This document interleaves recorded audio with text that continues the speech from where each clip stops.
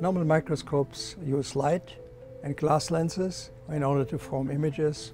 Most molecules that we're interested in biology are smaller than the wavelength of light. So it's completely hopeless to look at them with a light microscope.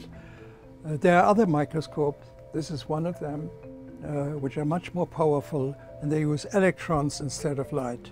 Electrons travel from the top down to the bottom through a very narrow column. So when the electron hits, the molecules get scattered, and then these scattered rays are combined to form an image. Well, in cryo-electron microscopy, the molecules that we're interested in, they are very quickly frozen to the temperature of liquid nitrogen. Under these conditions, the molecules cannot move anymore. Since there are so many molecules and they all have essentially identical structure, we have thousands and thousands of images, and each image depicts the molecule in a different orientation. By programs that I have initially developed in the 1970s and 80s, it is possible then to combine the images into a three-dimensional structure.